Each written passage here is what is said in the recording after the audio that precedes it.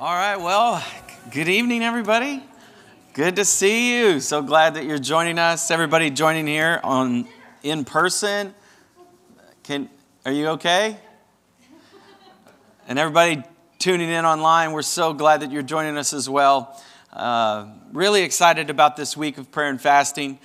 I don't know if you've ever, you may have prayed before. But sometimes I find that people haven't fasted before. And so, one, I'm just glad that you're exploring it. I'm glad that you're checking it out. I'm glad that you're stepping into something that might be unfamiliar or new. I do want to kind of draw your attention to something as we kind of get started, is on our app. If you go and download the app at Elevation Church STL, you can find our app there, and if you'll press on more, which is all the way to the right, if you see the little indicator that says more, what happens is two buttons basically come up. One is guide and the other is resources. And if you press on resources, you can find both Bible resources, you can find prayer and fasting resources. And so if you click on prayer and fasting, it has a prayer list that you can use like in the mornings, or if you'd like to just have some music on as you're praying. There's also a prayer guide there. These prayer guides are available to everybody. We have the ones that are in what is this called? Paper? Yes. We call this paper. And so we have this available if you're here in person. There are some over here. And then if you'd like a digital format of that, you can do that on the app as well. And so when you click on prayer guide, you'll see this guide right there in a digital format. And then there's also one section there on how to fast. And so if you've never fasted before, it gives you a few suggestions on how to maybe approach that. I hear all the time that, that people maybe can't because of certain medicines they're on or certain things that are going on, And so it's totally okay with God. Because here's the thing. God is interested in us creating the space that he then can fill. And so sometimes I say, well, if you can't do that, well, why don't you maybe fast that hour of television and replace it with Bible reading? Do something that you're just creating more room. Because one of the things I would say is it really doesn't make a lot of sense just to fast and not add God in. Like, it doesn't make any sense. It's just some religious thing you're going through. If anything, the goal is to connect more with God. And so I want to encourage you, as you think about your fast, that you would think about how can I create more time for him. All right, well, glad that you came tonight and glad that everybody else is joining us online as well. Excited about this week, excited about what God is going to do. I hope that your expectations are high because I believe that God wants to speak to his people. I believe he wants to intersect any space or any opportunity that we create for him. And so I hope that you're excited about it, and I hope that you're excited about what God is going to do this week. I wanted to start here, and this won't be on your screen or on the screens, but I wanted to start really quick in the book of Genesis chapter 1. Now, I know that you probably have read this. If you haven't, that's okay. I'll read it to you. You don't necessarily need to look it up unless you want to. But I wanted to read something out of Genesis chapter 1. In the beginning, God created the heavens and the earth. Perhaps you've heard that before. In the beginning, God created the heavens and the earth. And what that means is that God is the creator. He's the creator of all things. Then in verse 2, the Bible says, the earth was without form. Okay, the earth was without form. In other words, that God created everything out of nothing. That's what makes him unique and different, because he has the ability to create out of nothing. Like, we have the ability to create out of something. God has the ability to create it out of nothing. And so he looks at this formless void.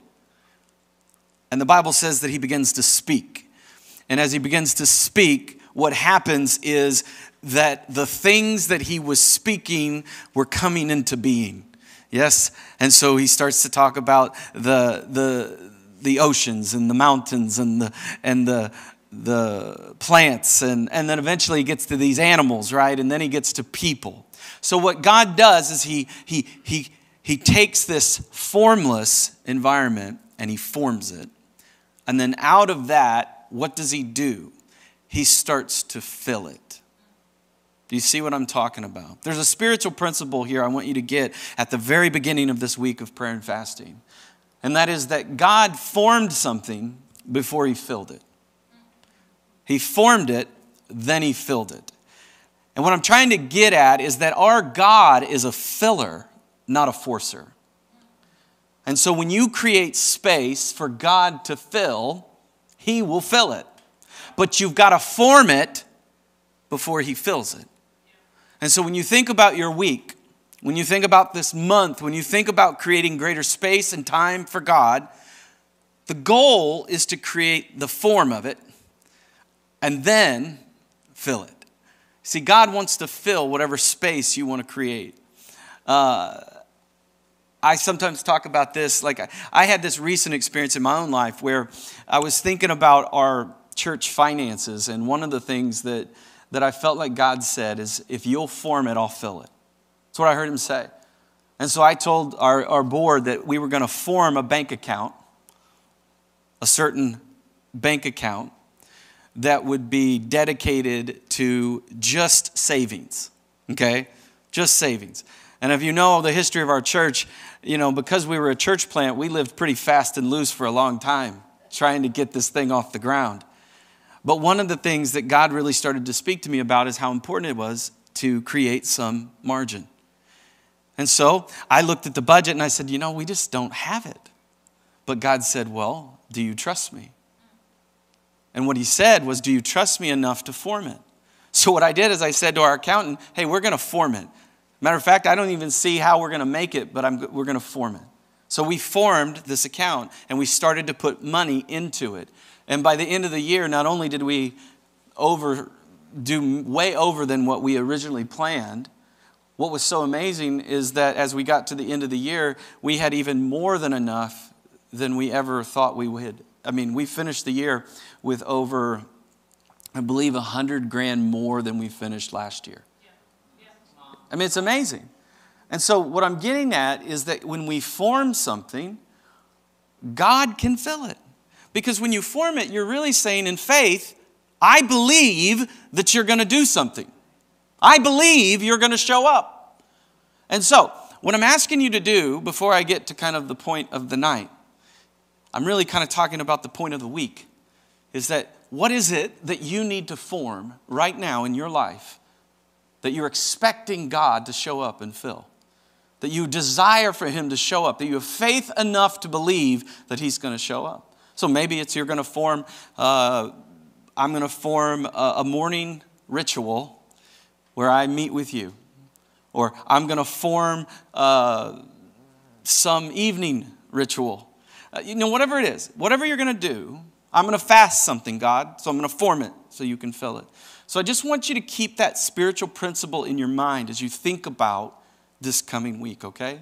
And then finally, as we come to this evening, the question that I've been asking you guys for, I guess 2 weeks ago, I asked you this question. How in love with God, how in love with Jesus are you right now, really? Not how in love with him were you a couple of months ago, a couple of years ago, but how in love with Jesus are you right now, really? I was reading something in Deuteronomy, and this will be on your screens. Deuteronomy chapter 6. Perhaps you've heard this, but this is what's called the Shema. And that's just a term that Jewish people would use to describe something very, very important to the people of Israel. And I was going to read this to you, but I'm going to back up just a little bit before I get to verse 4, which I know you guys have on the screen. But let me read this to you. Just listen, it's okay. Now this is the commandment And these are the statutes and judgments which the Lord your God has commanded to teach you, that you may observe them in the land which you are crossing over to possess. And so the people of Israel were moving towards the promised land, and Moses is laying down for the people something very important.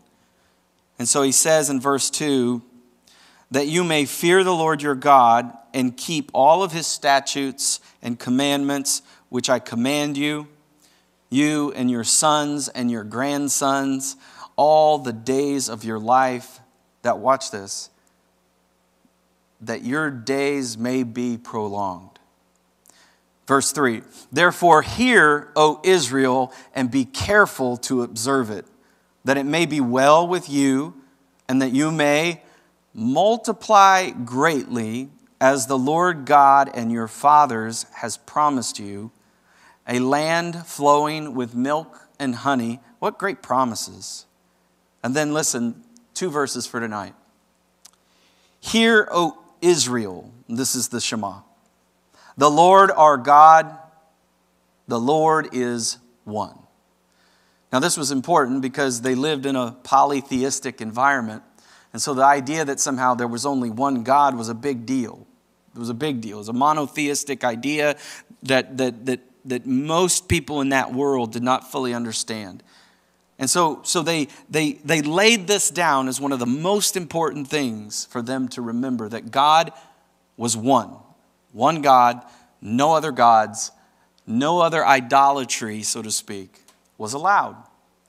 And we've talked about that in our lives. As we come to this week of prayer and fasting, I sometimes have to ask myself, are there idols in my life? Are there things that are sitting on the throne of my heart that were never intended to sit there? And it can be anything. Anything that's a good thing, that becomes an ultimate thing, can become an idol.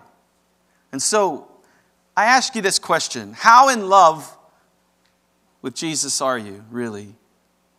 How in love with him? Are you in love with him enough to be willing to lay down any idols that you might have currently in your life? Are you willing to release them to God? Are you willing to give them away and say, you know what, God, you're right. I've allowed this thing or this person or this situation on the throne of my heart for way too long, and I just want to give it to you because I need you back on the throne. I need you back on the throne of my life. Good question for all of us to answer. And then finally here in verse 5, you shall love the Lord your God with all of your heart. Come on. All of your heart, all of your soul, and all of your strength. How in love with God are you right now? Do you love him with all of your heart? Do you love him with all of your soul? Do you love him with all of your mind? And here's the great thing about a week of prayer and fasting, is it gives us a chance to get that right. Because isn't it true in our lives we drift? You've heard me talk about the drift before, where you're swimming in the ocean outside your hotel, having a great old time. The next thing you know, you look up and your hotel's a mile away because you've drifted. And so what I'm asking you to do is look at it, examine it, really begin to press in and ask the Lord, God, where have I drifted? Where have I allowed things on the throne of my heart? Where have I allowed fear or anxiety or worry or control? Come on. Or where have I allowed these things to govern when God never intended for these things to govern in my life? So where? I think those are great questions for us to consider tonight as we spend some time in prayer. So just so you know how this works, for all of us online and everybody in person, the way that we do this is that we spend a good amount of time just in personal prayer. And part of the reason we give you the prayer guides is to help prompt your prayers. Because I don't know about you, but sometimes what happens to me when I'm praying is my mind begins to go other places. You ever had this problem? And unless you're extremely disciplined, what can happen is that your mind goes to all these things that you need to be thinking about, or, And so I'll give you 2 suggestions if you struggle with that. Grab a prayer guide and allow the prayer guide to guide your prayers. Pick one of the structures that are in here, like the tabernacle prayer or the Lord's Prayer or some of these prayers, and they will actually create a form in your mind that you can walk through, and it'll help you from being distracted. Another thing to consider is if you find yourself distracted when you're praying, have a little notepad next to you. And then let's say that thing comes up that says, I need to get milk at the grocery store. Or, I need to send that email. Okay? Just write it on the piece of paper so that it goes somewhere. Because then it's there, it's kept, it's safe. You can focus on what you need to do. And depending on how distracted you get, you might have a few of those.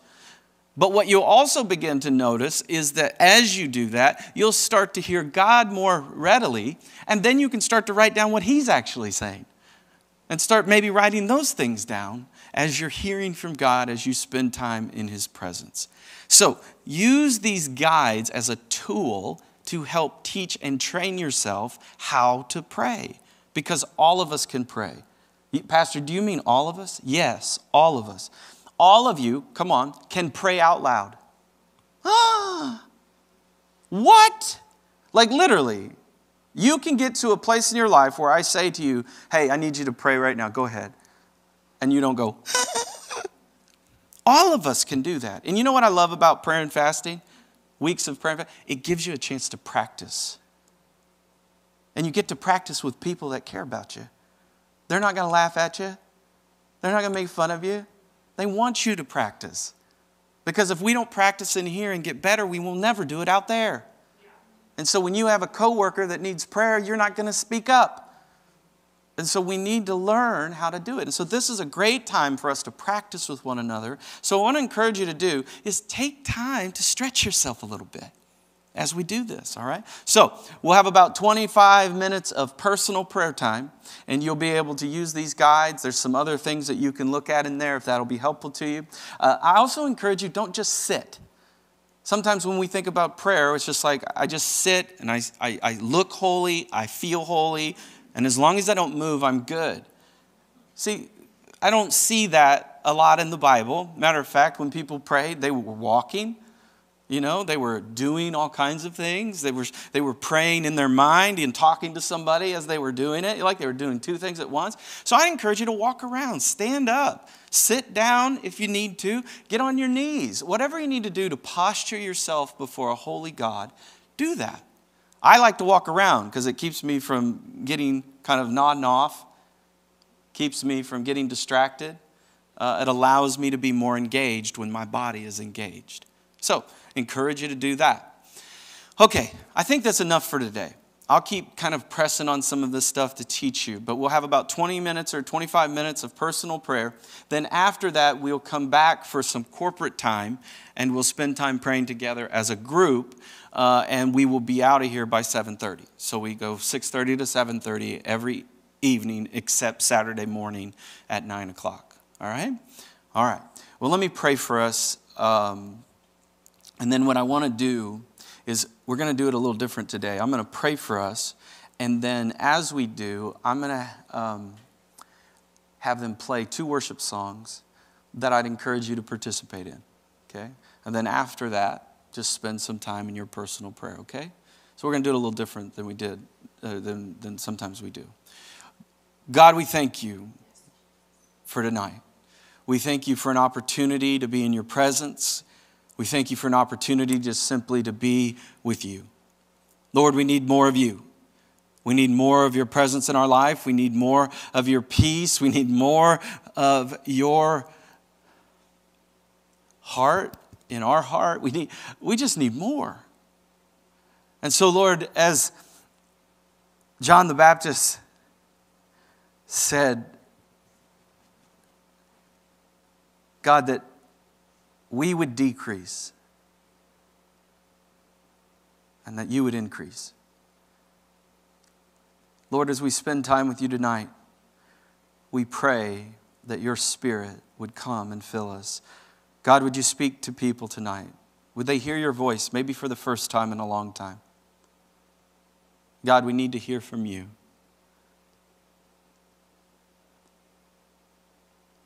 God, we need to hear from you. And so, Lord, we make ourselves available. We make ourselves available to hear from you today.